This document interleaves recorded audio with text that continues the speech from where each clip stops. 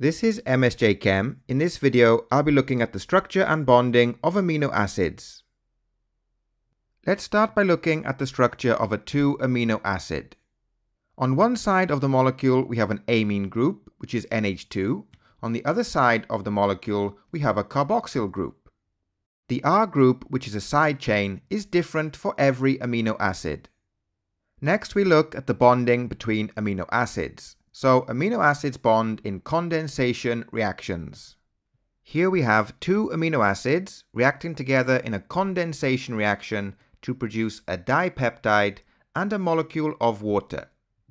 The water molecule is formed from the OH group on one amino acid and the hydrogen atom on another amino acid. The bond between the 2 amino acids is called a peptide bond or an amide link.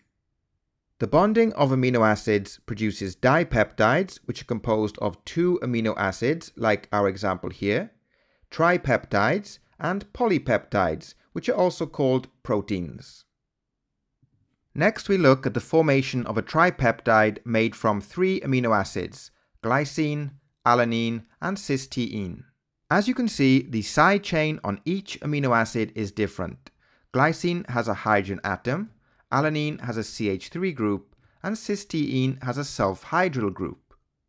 Here we have the reaction of the 3 amino acids in a condensation reaction forming a tripeptide and 2 molecules of water.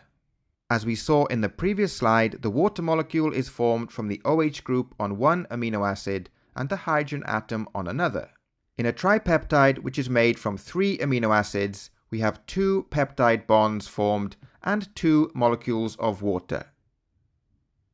There are 6 tripeptides that can be made from 3 different amino acids.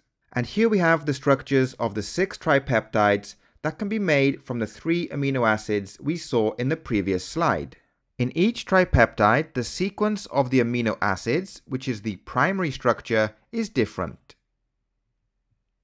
And finally, we look at polypeptides. Polypeptides are composed of many amino acids bonded by peptide bonds or amide links. Here we can see the primary structure of a polypeptide, which shows the sequence of the amino acids. Each amino acid bonds in a condensation reaction, producing a molecule of water and forming a peptide bond. At the bottom, we can see the structural formula of the polypeptide, and on the right, we have the space filling model.